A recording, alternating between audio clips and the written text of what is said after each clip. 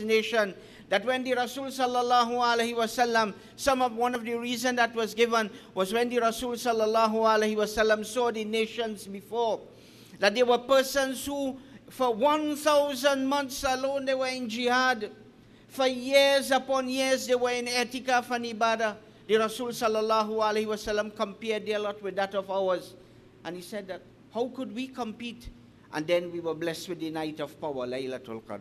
And like that, throughout the year, there are different times there are different days during the week. There are different days during the month wherein Allah Azza wa Jal increases His favors. There are different times during our 24 hours when Allah Azza wa Jal will increase the amount of virtues and mercies that He blesses this ummah with.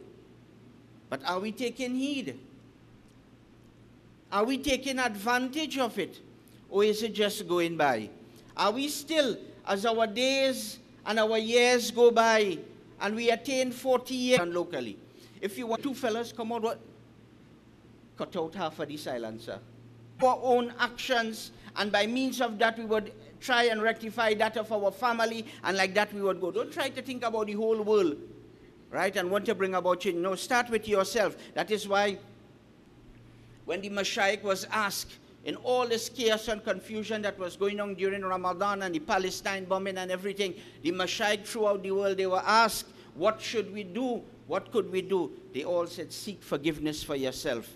Right? As a matter of fact, a salah, a 2 rakats, nafil salah was recommended. The hadith is reported by Imam Tabrani, right? That the Prophet ﷺ recommended the performance of a 2 rakat salah in which the dua Allahumma gfirli wa tub alayya innaka anta tawwabul ghafur was recited 50 times in the salah.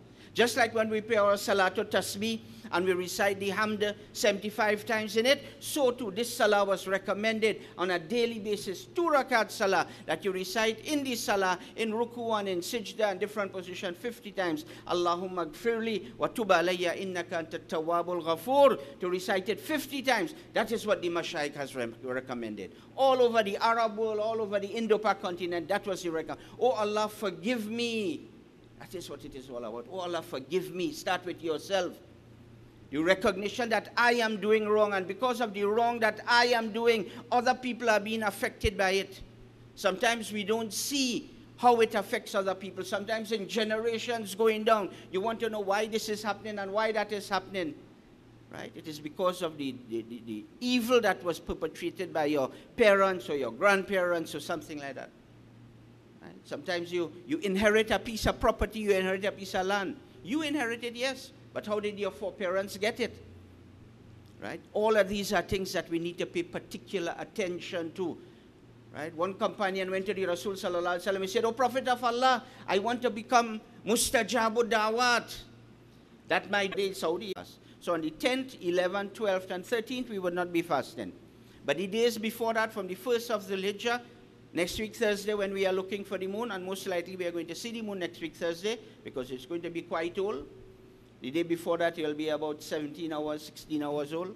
Mightn't be able to see it. But after that, on the 25th, which will be, the moon is going to be 29, that's on the 29th of Dhul Qa'dah, the moon is going to be about 40 hours old, clearly visible once we have the weather and all of that.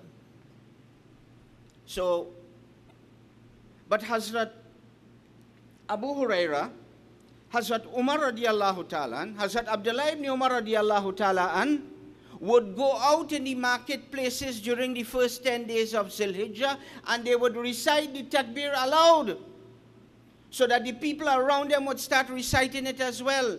Hazrat Umar radiallahu ta'ala would stand in the mimbar in Mina, and he would start reciting the takbir until the whole masjid is reciting the takbir, until the area right around him people are reciting the takbir. We have forgotten about that takbir.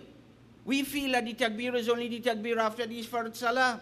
No, my dear brothers and sisters, once the moon is seen, takbir should be recited as much as we could. As much as we could, we should keep reciting the takbir. These are the days for glorifying Allah Azza wa Jal. These are the days for glorifying Allah as much as we could. The Rasul sallallahu alaihi wasallam said that we should increase in our tahleel, in our takbir, in our tahmeed. We should increase in the amount we recite La ilaha illallah.